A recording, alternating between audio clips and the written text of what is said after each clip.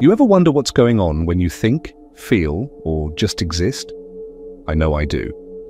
It's one of those questions that seems so basic, but when you really stop to think about it, it gets pretty complicated. The strange thing is, we go through our daily lives barely noticing how little we understand about what it means to be conscious. That's something I was reminded of not too long ago. I was sitting with Doulos Theos, my friend, at a local coffee shop. We were talking about everything and nothing, the usual stuff. How his work was going, the weather, plans for the weekend. Nothing profound, just small talk. We've known each other for years, and I always thought we shared a similar worldview, practical, logical, grounded. But then, as if out of nowhere, he said something that completely shifted my perspective. Consciousness is just brain activity, he said. It's all just chemicals and electrical signals, nothing more to it. Yeah, I mean, that makes sense, right? Our brain controls everything, our thoughts, our feelings, our actions. It's all connected, I said, trying to keep up with the conversation. We spend so much time just going about our lives, assuming that our awareness is simply a product of our biology. But what if it's more than that? What if there's something deeper at play?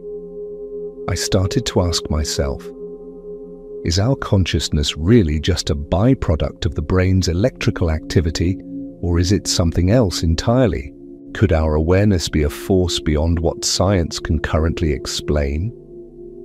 And as I sat there, listening to Doulos talk about how consciousness is just chemical reactions, I realized how much of the world we take for granted.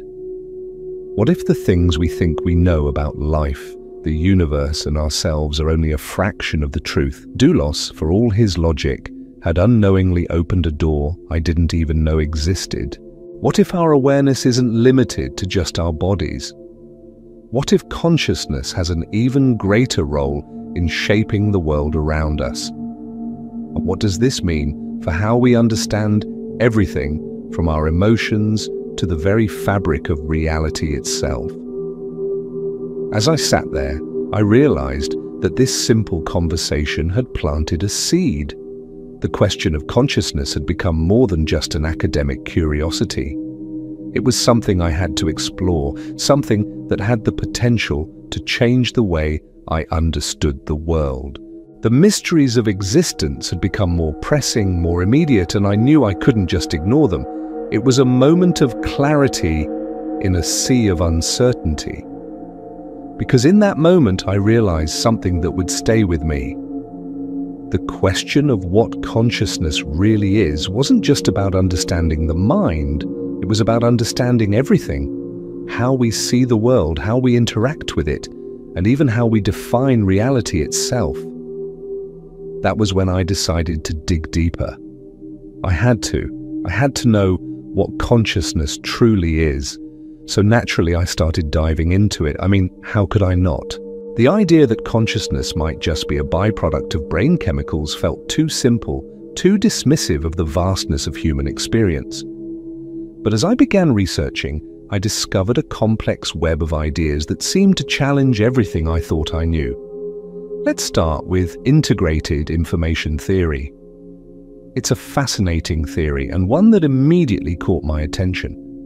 According to integrated information theory, consciousness arises from the integration of information within the brain. It's not just random brain activity, no, it's about how complex and interconnected the parts of the brain are. The theory suggests that consciousness is a result of this complexity. The more connected the system, the more conscious it becomes.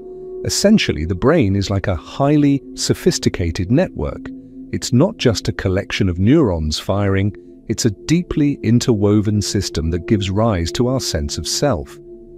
When I first encountered this theory, it felt like a piece of the puzzle fell into place.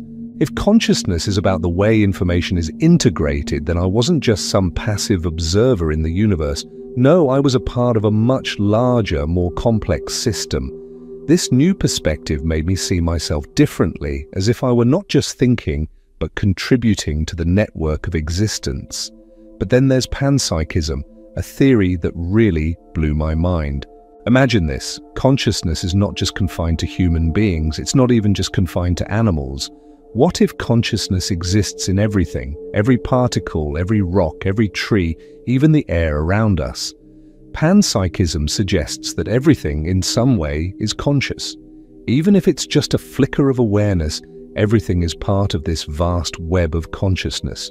Can you imagine that? What if this table I'm sitting at right now has a kind of awareness? It's a wild idea, but it makes you rethink everything you've ever known about life. Could it be that everything around us, every object, every molecule, has some form of consciousness?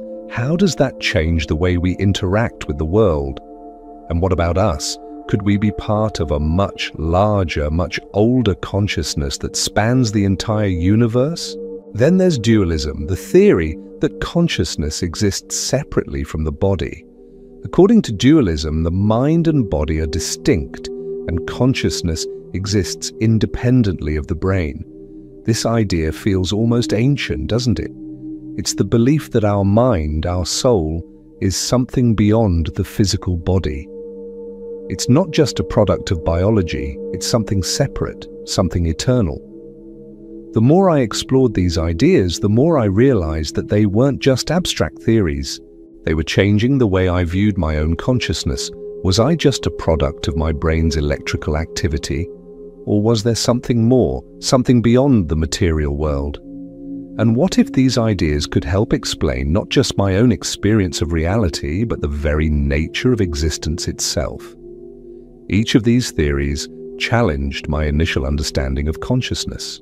But more than that, they made me ask a bigger question. If consciousness is something more than just brain activity, what role does it play in our understanding of the universe? Could it be the key to unlocking deeper truths about reality? Could consciousness itself be what connects us to everything else? These questions felt urgent, as if I had stumbled upon something that could change everything I thought I knew. So I kept digging, trying to understand what consciousness truly was. But as I kept searching, I realized one thing. The more I learned, the more I realized how much there was still to discover. Here's where things start to get really interesting. You might be wondering, okay, this all sounds fascinating, but how does it tie into the bigger picture? How does it change the way we think about reality itself? Well, let me tell you, when I started diving into quantum mechanics, everything I thought I knew was turned upside down. I stumbled across the double slit experiment, and let me tell you, it completely shifted my perspective. The double slit experiment is one of the most famous experiments in quantum physics. Scientists shot particles through a barrier with two slits, and when the particles weren't being observed, they behaved like waves, spreading out, existing in multiple places at once. But here's the twist. As soon as someone observed the particles, they acted like solid particles. They behaved differently just by being watched. At first, I couldn't wrap my head around it. Why would the particles behave differently depending on whether or not they were observed? It was as if the universe itself was waiting for someone to notice it. It was as if the act of observation was shaping the very outcome of reality itself. And that got me thinking, could consciousness, our awareness, actually shape reality? Is the universe somehow responding to our minds or even created by them? The more I thought about it, the more the idea began to take shape. What if the universe is not something separate from us, but instead something intimately connected to our consciousness? What if our awareness doesn't just observe reality, but actively participates in its creation? Think about that for a second. What if everything around you, the room you're in, the people you're with, the very screen you're looking at, what if all of it is somehow dependent on your perception, your awareness? If that's true, then we're not just passive observers of reality. We're active participants in creating it. That thought is both thrilling and terrifying, isn't it? The idea that our minds are not just in the world, they are of the world, shaping it with every thought, every observation. And that's when I realized something profound. If consciousness can shape reality itself, then our understanding of consciousness has the power to change the very fabric of existence. We're not just living in a world that exists independently of us, we're living in a world that responds to our awareness. It's a mind-bending concept, but one that holds incredible implications for how we see ourselves and the universe around us. So, if consciousness has this kind of power, then what does that mean for us? Are we the creators of the world we experience, or are we just observers in a universe we don't fully understand? The more I thought about it, the more I realized that the question of consciousness was no longer just an academic exercise. It was the key to understanding everything, the nature of reality, the universe, and our place within it. So, after all that thinking, what do we take from this? Maybe the truth is, we'll never fully understand what consciousness really is. Maybe it's not something that can be neatly explained by science or philosophy or any one theory. We might never know for certain whether it's a biological process, a universal force, or something in between, and that's okay, because in the end, it's not about having all the answers, it's about the questions we ask and the way they shape the way we live our lives. For me, understanding consciousness has become less about solving a puzzle and more about embracing the mystery of existence. It's a reminder of how small we are in the grand scheme of things.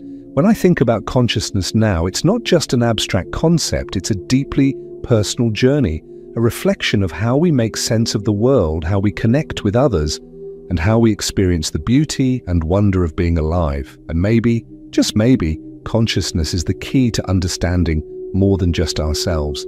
What if our awareness is what connects us to something much bigger, something beyond our comprehension? What if, in some strange way, the universe itself is shaped by our collective consciousness? What if we are not just passive observers, but active participants in creating reality itself? That thought is humbling. It makes you realize how little we truly know and yet how much we still have to discover. We're all just part of something bigger, something we can't even begin to fully grasp. But maybe that's okay. Maybe the mystery itself is what makes life so fascinating. It's the not knowing, the questioning, that makes us human. So here's the question I want to leave you with.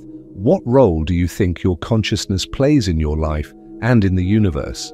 Is it just a product of your brain, or is there something more, something deeper, something more profound? I'd love to hear your thoughts. Let's keep this conversation going in the comments, and together, let's keep exploring the most profound question we'll ever ask. What does it truly mean to be conscious?